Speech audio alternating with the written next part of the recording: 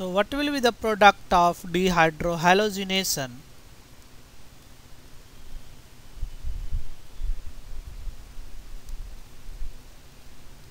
If reaction follows E2 mechanism.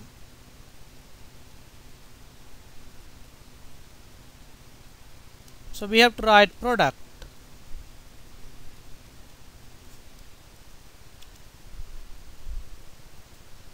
Now there are many ways by which we can derive the product. We can derive the product using this formula, that is perspective drawing.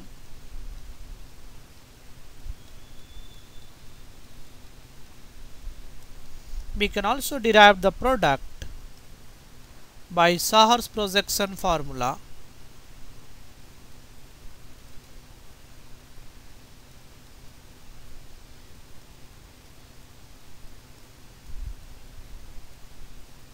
Product can also be derived using Newmann projection formula.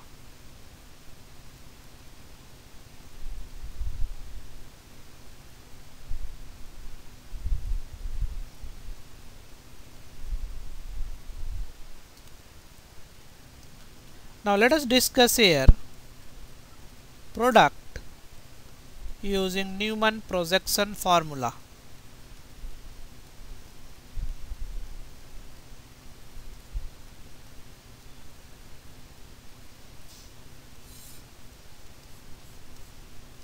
If I see along this bond, that is carbon-carbon bond, so this is the line of view.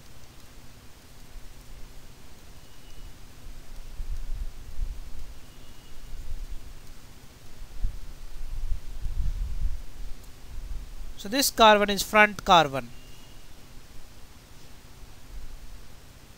It has a hydrogen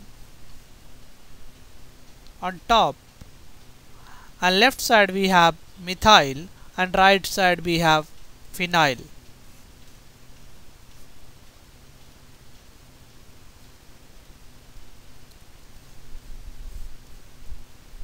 Now in the back we have another carbon. So back carbon is denoted by circle. We have a chlorine just behind hydrogen.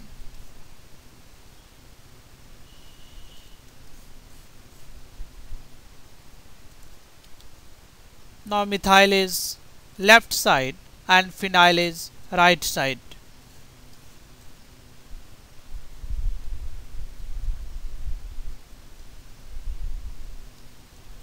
So this is the Newmann projection formula for this compound.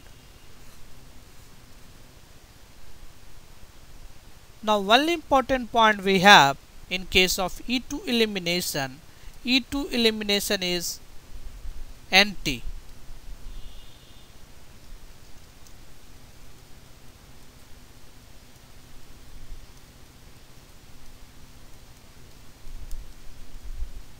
So we will make NT conformation of corresponding alkyl halide. So let us rotate back carbon by 180 degree so that chlorine is NT to the hydrogen. So our target is make chlorine NT to hydrogen, and for this we are rotating back carbon by 180 degree. So let us rotate the back carbon by 180 degree. Front carbon will remain as it is.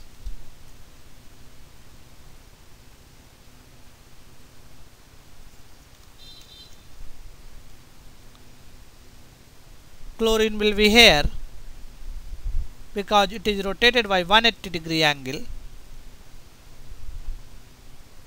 And this phenyl, basically this one, that is the back carbon, this will come here.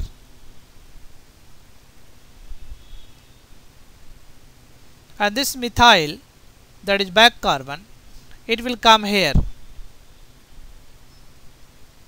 So we have rotated groups attached to the back carbon by 180 degree. So in this case we have hydrogen and chlorine NT to each other. So hydrogen and chlorine are NT to each other.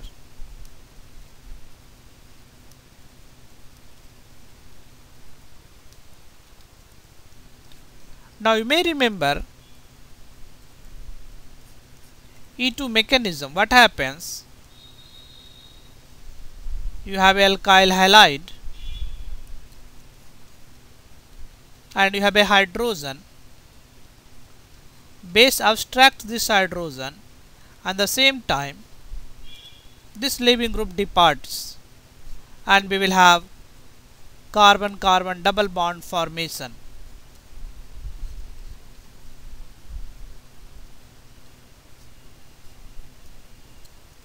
So let us write this molecule again.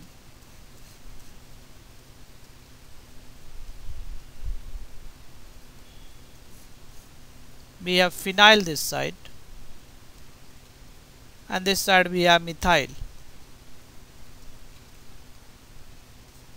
So base will abstract this hydrogen and we will have a carbon-carbon double bond. This is the front carbon and this is the back carbon. So there is a carbon-carbon double bond formation and this group will leave. Basically we can draw the transition state also.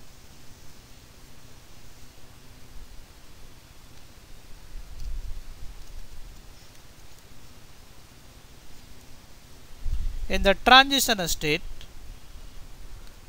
carbon-hydrogen bond is slightly broken and base hydrogen bond is formed.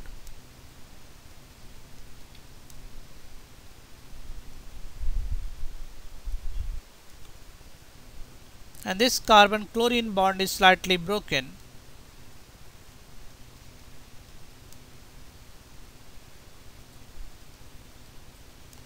And there is a double bond character between this carbon and the back carbon. So we are not showing that one. So basically we will have double bond character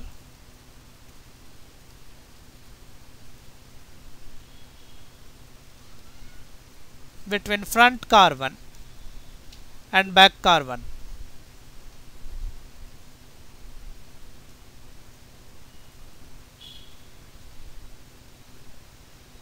So this is the transition state.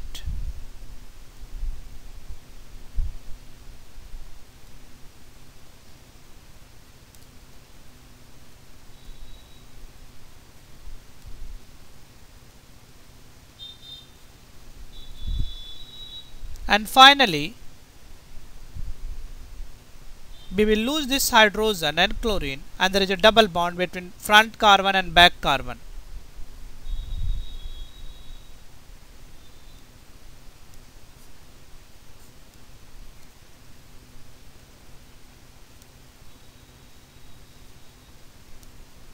So finally we will have this one.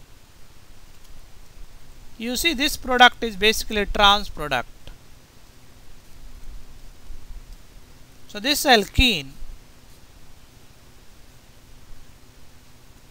this is the front carbon, this has methyl and pH, and this is the back carbon.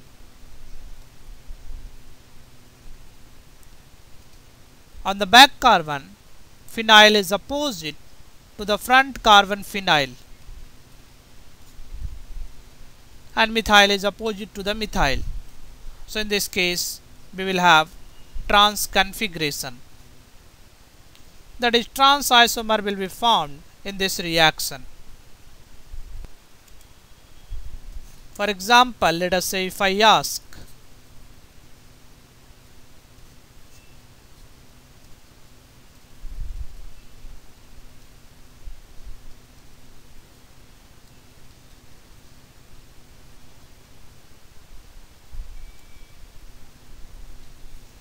so if we do dehydrohalogenation,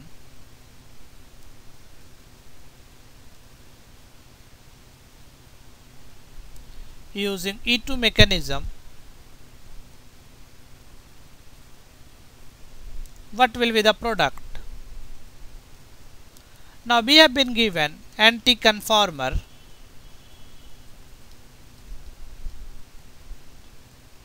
so there is no need to rotate carbon-carbon bond. So in this case there is no need of rotation along carbon-carbon bond, that is front carbon and back carbon.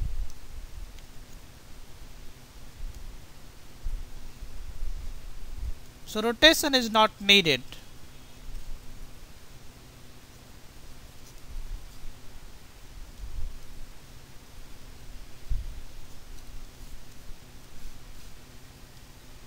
So we have 2-methyl left side and ethyl is right side.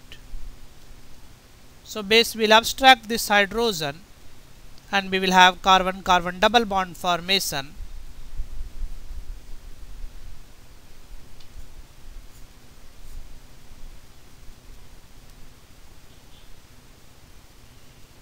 And finally we will have this product.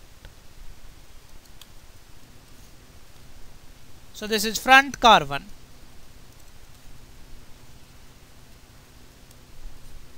and there is a double bond between front carbon and back carbon. So this one is the back carbon. Front carbon has methyl and ethyl group.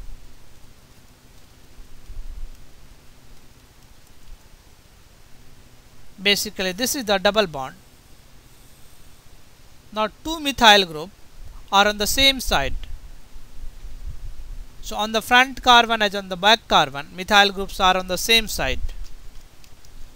So we can put this methyl group here and ethyl groups are also on the same side. So in this case we will have cis isomer as the final product. So this is about E2 elimination. One important point we have, E2 elimination follow anti-periplanar transition state, or we can say E2 elimination is anti-elimination.